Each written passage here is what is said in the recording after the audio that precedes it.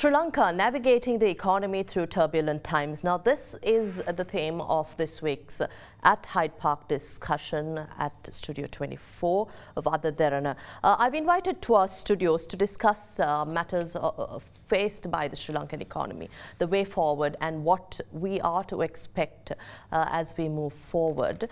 In studio joining me, we have Professor Athula Ranasinghe, Senior Professor at the Department of Economics of the University of Colombo. A very warm welcome to you.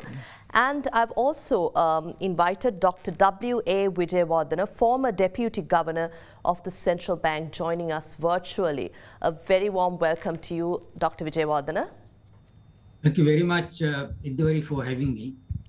I think I want to ask two academics and a career central banker, what you think is the state of the economy now? Of course, the government assures that by end 2021, official reserves will remain above $3 billion US. However, there's a lot of concern in terms of Sri Lanka's reserves position, the dollar, the crisis, the rupee scenario, and also the cost of living and other, at large, the macroeconomic situation.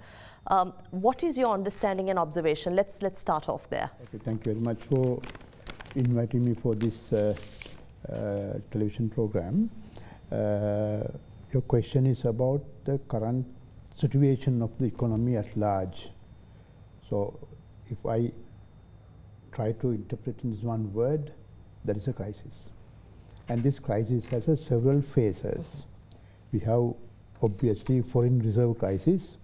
We have the fertilizer crisis, we are talking about every day, and about the fuel crisis, gas crisis, food crisis, and also new crisis is coming up, that what we call the governance crisis. Now you can see that.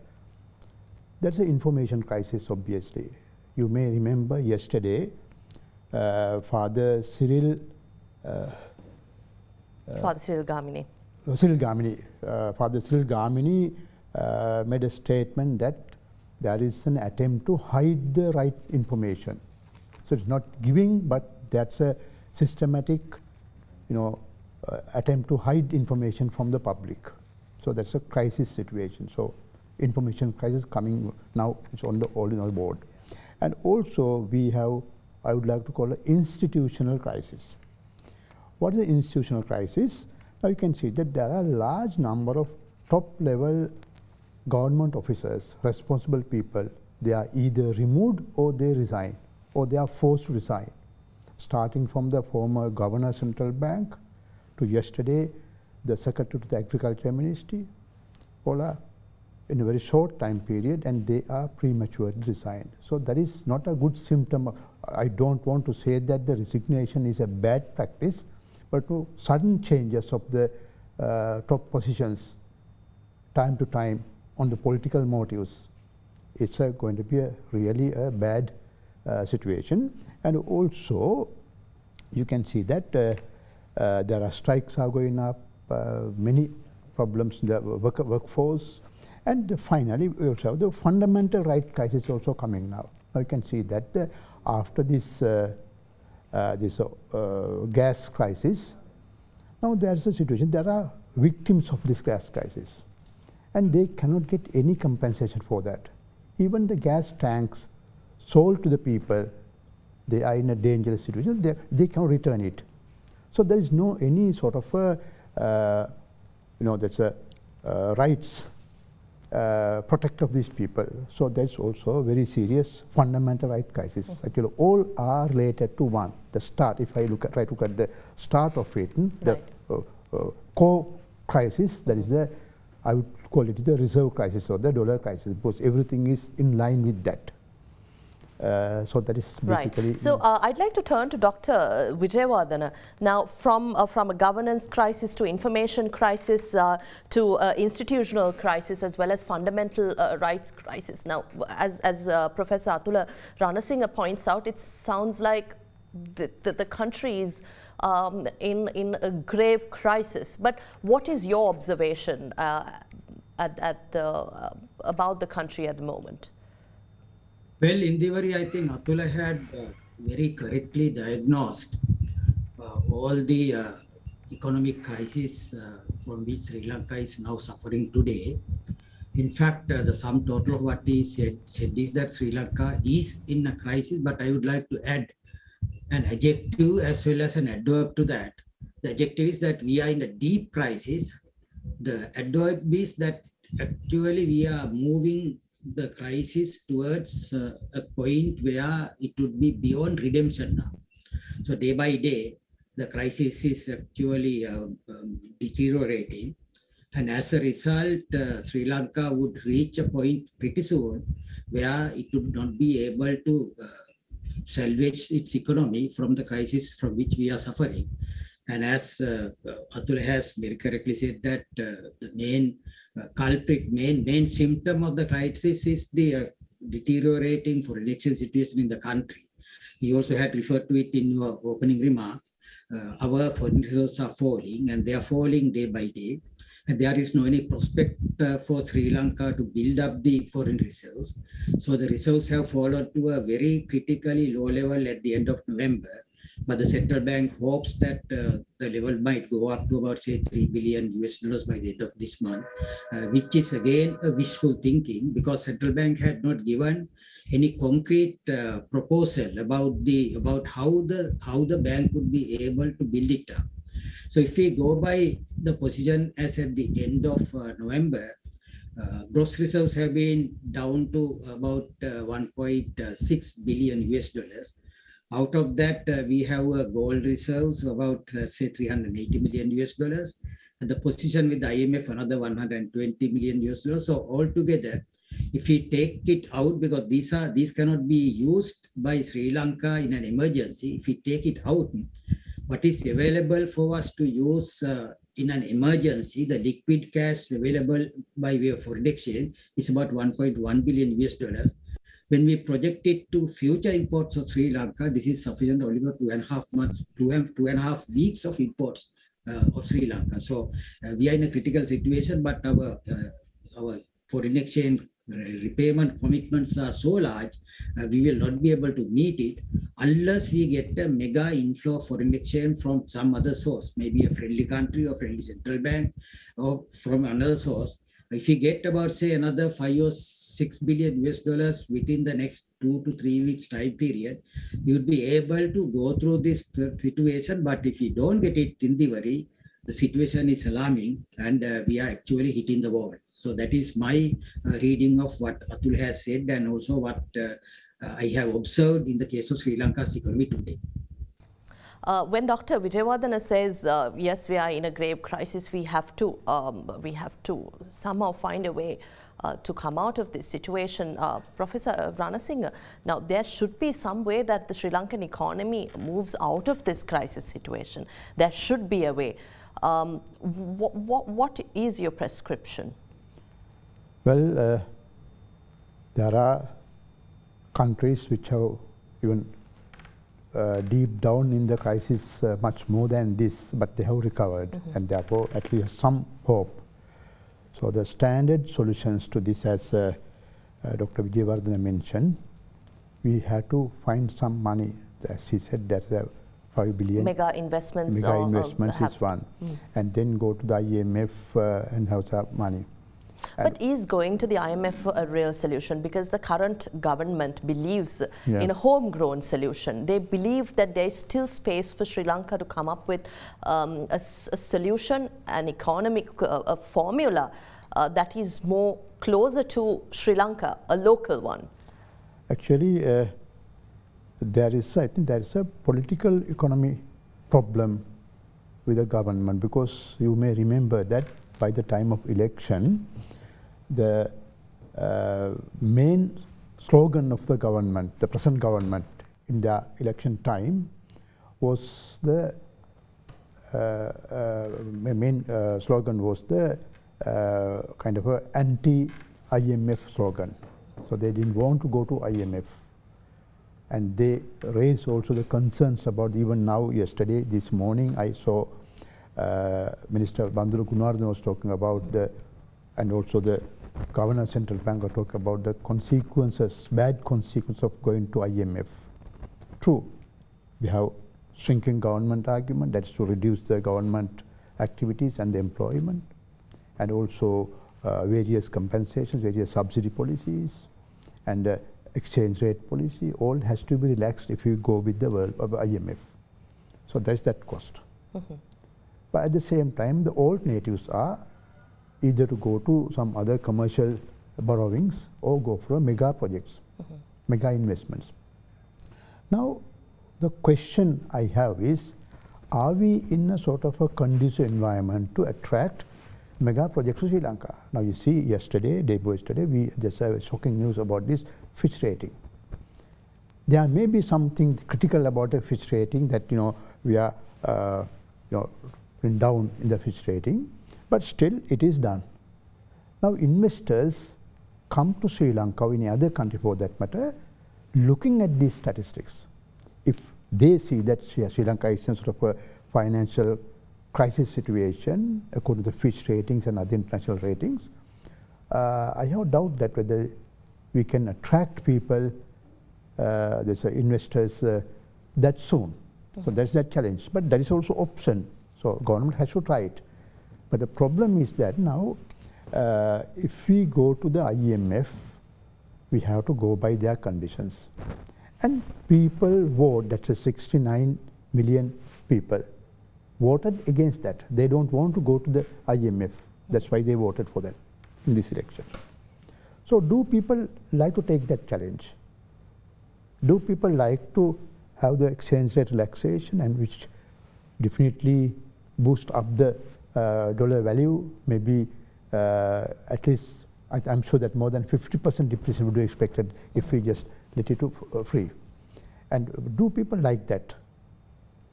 At the other side of the story is that now there is also a political game behind.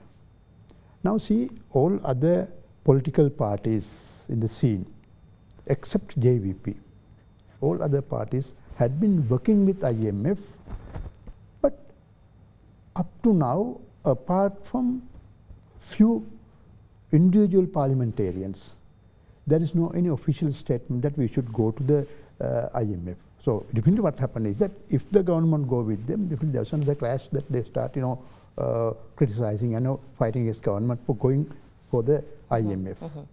So there's a political, right. Government has to, regardless of what party or yes, and JVP also now in a sort of a indifferent situation. Right. Before we continue further, I'd like to turn to Dr. Wijewardena to ask you, is going to the IMF at this stage, you say it's the last resort, but again the same question, the government wants to go look for a homegrown solution. Is that possible? And secondly, Professor Ranasinghe was talking about mega investments, the challenge posed on Sri Lanka in attracting investments. Is it that bad? Is there something we can do to work around the situation to attract investments? At the same time, a market-determined exchange rate. How do you think we can approach this situation? Throughout my career in the central bank, spanning for over about say 4 decades, I have heard this bold statement being pronounced by many politicians that they have a homegrown solution. Unfortunately, today the head of the central bank is telling us that he has a homegrown solution. Finally, what happens is, this is like a patient whose ailment is, deteriorating day by day, condition is deteriorating day by day. And once the condition has reached a level where you cannot treat him with these homegrown remedies, at that point you decide to go to IMF, and that is exactly what had happened in the past, except in one case in 1971 when Dr. Enneppera decided to go to IMF in 1971.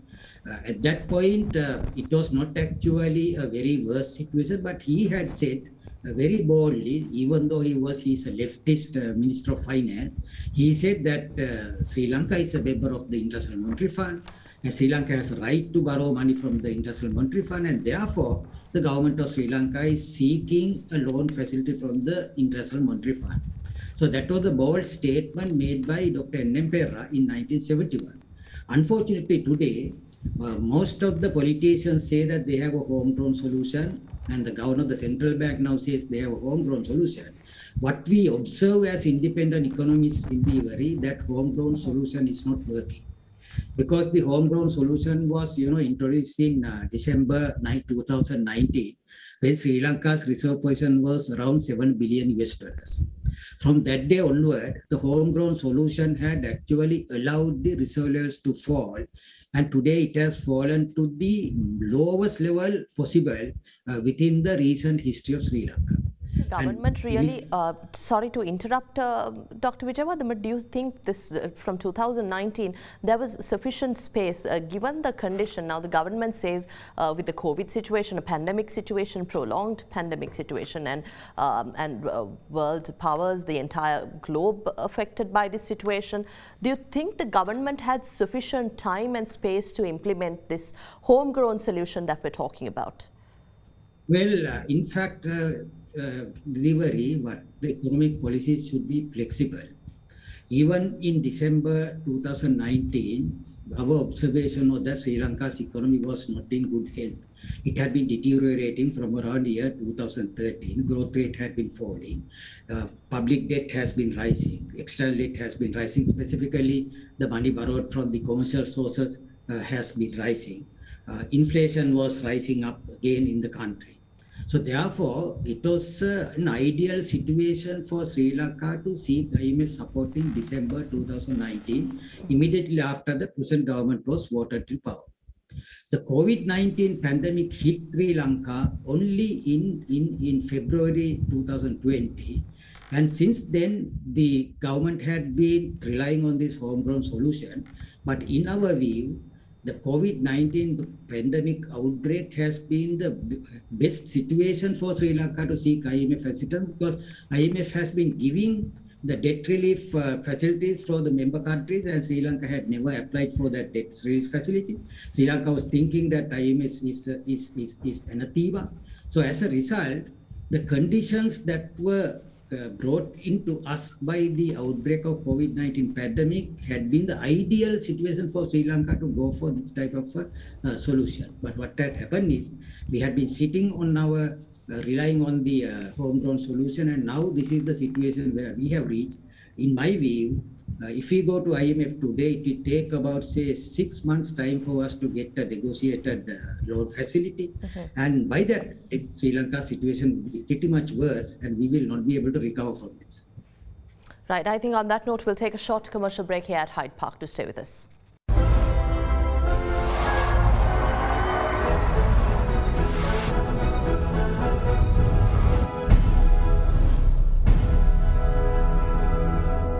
Welcome back. Professor Ranasinghe, I think Dr. Wijewardena was talking about the current situation. What, even if we move in for an IMF program, what the situation will be for Sri Lanka. But really, is it that bad now? I understand that both of you share similar observations, but at the same time, we're moving into a new year, 2022. We're looking ahead after 18 or 19 months of a pandemic hit period, but at the same time, people are looking for better times.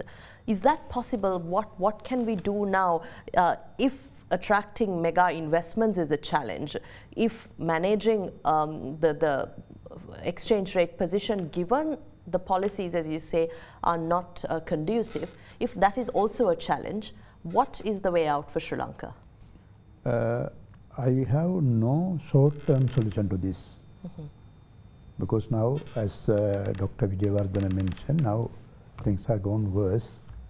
So there won't be any short-term solution. As Dr. Wijewardena mentioned, if you go to the IMF, it takes another 6 months to negotiate. Even if you go for a mega projects, there are no investors ready to come to Sri Lanka and give money. There must be another negotiation process. So that takes time. You have to prepare the project reports. There are some project reports to the government, but I don't think that there are investors hurry to come to Sri Lanka at this moment, and therefore there is no any short-term solution. Only what the government can do is, at this moment, is to manage the crisis, giving minimum, because you have given the more than enough shocks to the public now. So managing the crisis different ways until such time that we get a sort of a permanent solution. There's no other way around to my knowledge.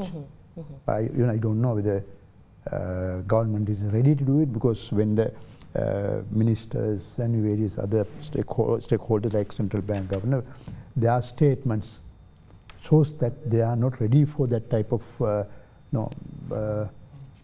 solution. They are still adamant on this, so-called homeborn solution. What is your answer, or what remedy do you think Sri Lanka has for this for the remittances issue? Again, even the remittances that came into the country, they found alternative routes to get into the country, and thereby there is that another crisis that Sri Lanka has to manage. So what remedy? That is a part of the crisis, not a separate one.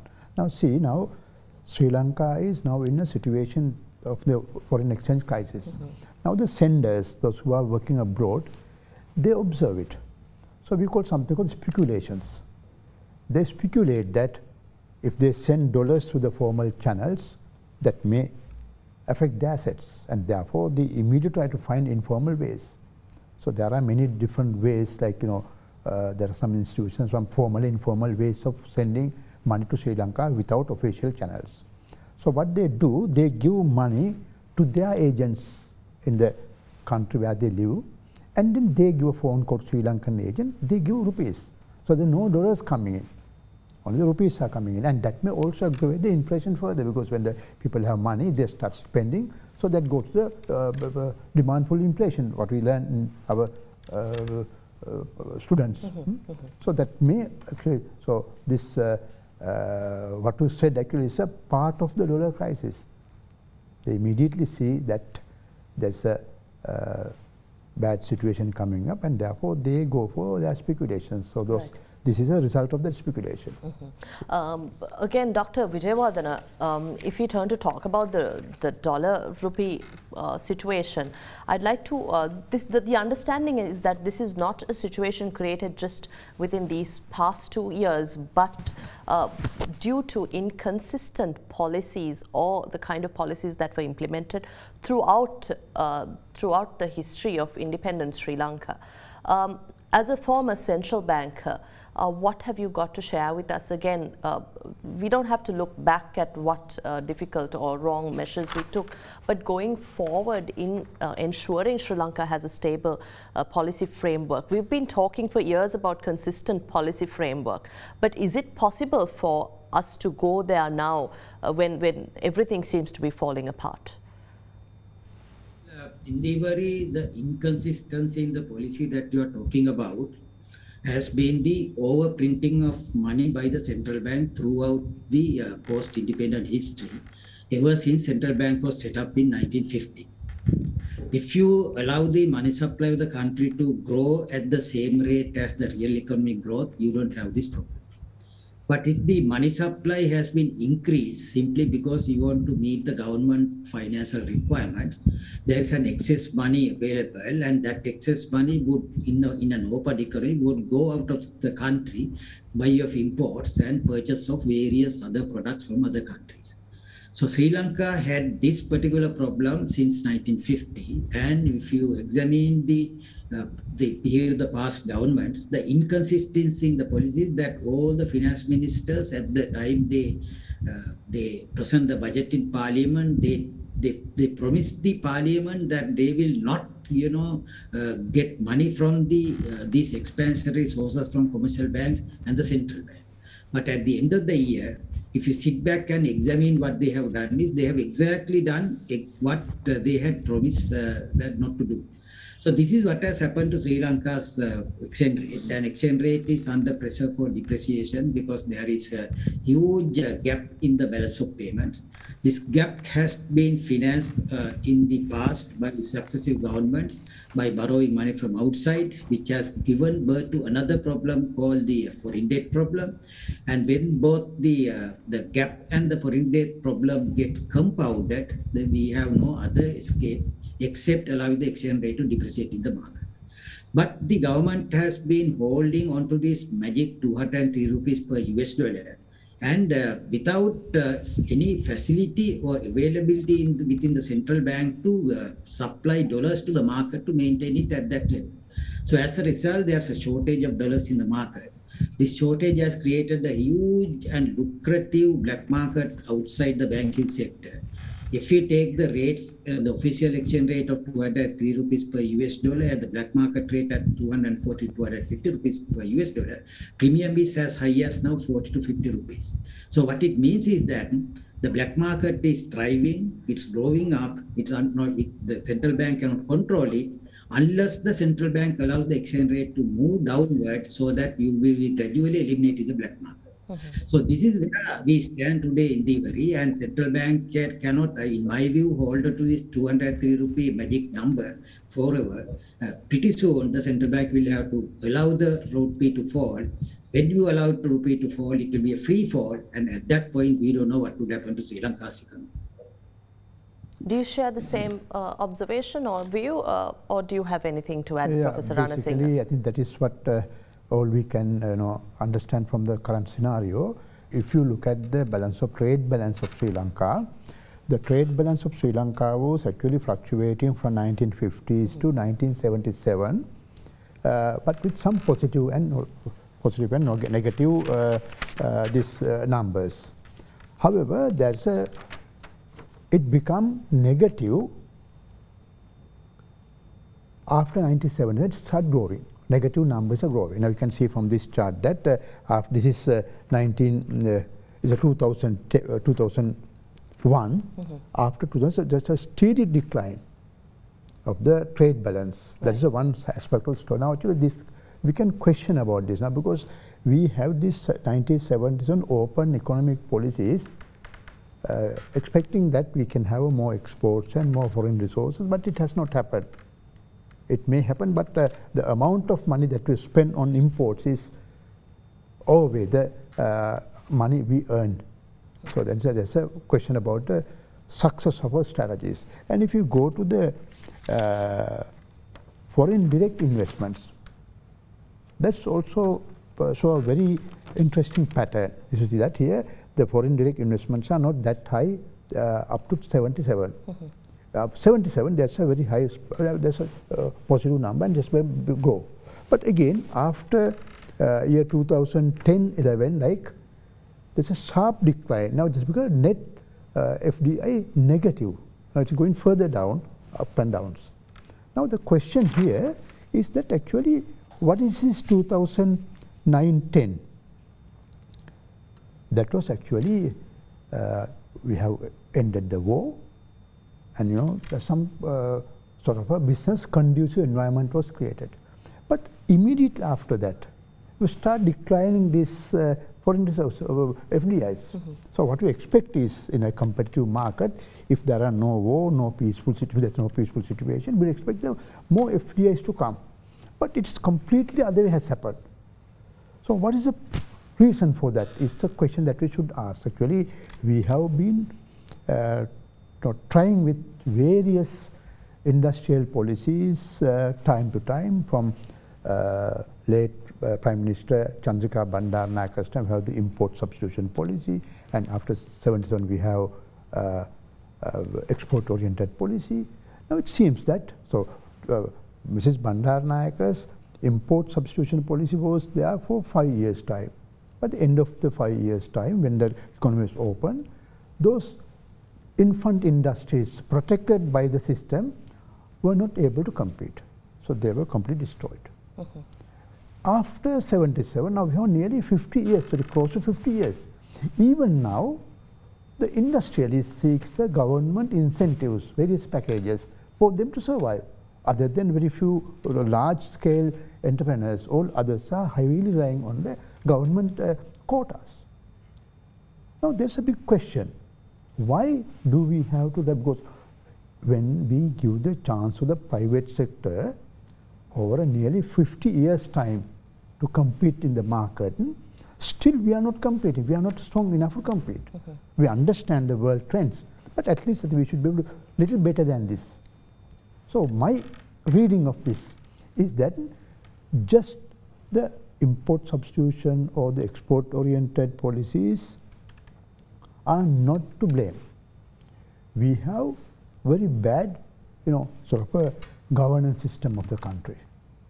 and also very inconsistent, as Dr. Wijewardena mentioned, very inconsistent monetary and fiscal policies of the country, as those policies have discouraged. And also our competitors like Vietnam, Thailand, even Bangladesh, they win over the race. They were able to attract our investors there, so we lost it, and therefore we are in sort of a very, actually we have seen this foreign exchange, this foreign reserve problem, we start seeing from 1970s gradually going down. We have a few minutes. Okay, so I think that is what we have to understand. So we should have sort of a solid policy. So it is not a problem creator right now, but due to some sort of inconsistent policies of the, I would say, the present government and also subsequent their regimes, we have aggravated that. Dr. Wijewardena, a final few minutes on the show, but I think Professor Athula Ranasinghe did also shared his view that there is no short-term remedy to the current situation, and as we also understand, these are policies taken over time, over the past decades and years, that are affecting Sri Lanka now, coupled with what's happening now. But really, what is the short to mid-term solution for Sri Lanka before we wrap up the show? Well, in the short run, Indeewari, we need foreign exchange to meet our foreign exchange commitments. If we take the total commitments that we have within the next 12-month period, in respect of the repayment of external debt and payment of interest, we need about $7.2 billion within the next 12-month period. Then the central bank is, boasting about the increase in the exports without thinking of the rise in the imports. They're actually talking about the gross inflows and not the net inflows. So if we take the entirety of the current account on the balance of payments, that will be actually in deficit by about, say, $5 billion within the next 12-month time period. So we need another 7 plus 5, $12 billion in order to overcome this particular liquidity problem that we are having today. For that purpose, it is necessary Sri Lanka to have this mega type of foreign exchange inflow into the country. For that purpose, what the central banks can do is to get the IMF support first, build up confidence among the foreign investors in Sri Lanka, in the Sri Lanka government's sovereign bonds, and finally to use the short-term facilities that it is seeking after from the friendly central bank in order to go through the current difficult situation. So this is what it has do, but in the long run solution depends on our reforming Sri Lanka's economy, which is a must in the case of an IMF facility, allowing businesses to thrive, and also at the same time getting Sri Lanka linked to the rest of the global economy through an effective supply chain connection.